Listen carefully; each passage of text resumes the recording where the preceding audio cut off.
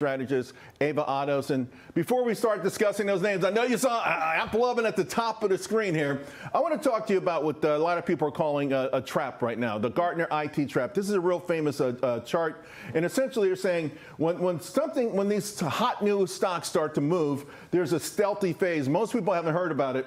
For some reason, they think the smart money's in there. Smart money and public money have reversed. Public money has been buying this here. And so your first sell-off usually doesn't have these stocks go down much. It's called the bear trap. You don't want to go short them because they go back up. But now, you see where it says bull trap right here? This is where they're saying we are, Ava, that, okay, these stocks have had huge moves. Everyone's talking about new paradigms. They pulled back this little bitty bounce like we're getting today. Don't buy it. What do you say to something like that? I'm buying it. So I think we're far along. I think this is not a bubble because if you look at the fundamentals, the valuations of these stocks are not detached from the fundamentals. There are some valuations that are a little far along the near-term fundamentals, but in most cases, that's not the case. And right. AI is real, AI growth is real, and you can actually measure it. Well, here's the thing, though. You do say AI this has been their first test, so to speak. So that dip that we saw, that's not a bull trap, but it was a test. Valuation fatigue, everyone's talking about return on investment, right? Even if they can even raise that kind of money. Energy constraints, we know that's an issue. And just the urge sort of to rotation out of those names. We're past this for now? I think we're far along. We're not completely past it, but we are far along. I think more and more of us are realizing that we have a lot of negativity, as you said, in the market. People saying that's a bubble, that's an AI bubble. It's not like the .com. In this case, you have real cash flows, you have record earnings, and you have productivity that's measurable because of AI. And you can actually measure that. That's what makes this different. That this time we have data that support, in most cases, the valuations. Yeah, Mag 7 makes they make $1 billion every 16 hours.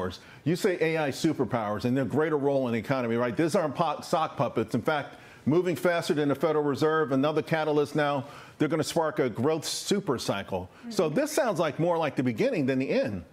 I think so, exactly. And in some cases, I want to be honest here, in some cases you see companies that say we use AI, but you can't really measure it, and then they're firing people, and then they're hiring them back. We want to avoid these mistakes. But you have companies like AppLovin, which I think is the best example of AI We're going to get that 1 second, but let me ask you real quick before we switch.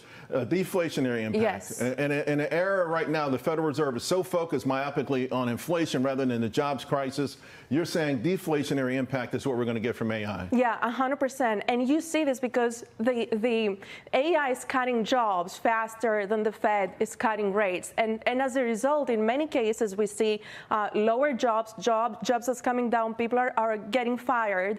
And that's an unfortunate scenario because spending is coming down. And then you have less liquidity in the market. And so that's deflationary. But that's supporting the valuation. So you have the bad news, which is bad for the people. And then, but that actually supports the growth stocks and their valuations in our case. So AppLovin, I don't know how much we're up on this since you came on. I mean, you mentioned this a couple of years ago. This stock has been a juggernaut. It had 3 short attacks against it. The media helped those shorts try to push the stock down. It's come roaring back. The #1 percentage gainer in today's session, and you think this just keeps going? Yeah, you know what's interesting about AppLovin? The gross margin is same as its peers, as its category, but its EBITDA margin, it's what happens after the gross margin that makes it unique. Its EBITDA margin is 5 to 6 times higher than the rest of the category. That means that they are using AI better than anyone to streamline their operations, cut costs, expand their margins. That's why we love it, and that's why it's been one of the best S&P 500 names. It's a beast. It is an absolute beast. Robinhood's been a beast this year. And you like this predictions market tokenization. Yeah. You say this is going to continue to drive growth. Tokenization is a market measure in the trillions. Prediction markets, as their CEO says, is on fire. Last time we spoke, between February and September, they did 4 billion event contracts. Now, just in October, they did 2.5 billion. That is an area that's growing. Whatever we said last time, add an exclamation point to it. Can't let you go without coin. It's so funny because I've been saying this year that coin and Robinhood, the performance there signals a transferring, a changing of the guard. Fintech dominating over traditional financial companies. And that's the key player because it's bridging traditional finance with digital assets. And there is a quite profit-making machine when it comes to coin. Not many people speak about it. It's USDC because every dollar in their platform is pure margin. There's no overhead. It goes straight to the bottom line. And that's what I think is going to have. It was 14% of the total revenue last year was related to USDC.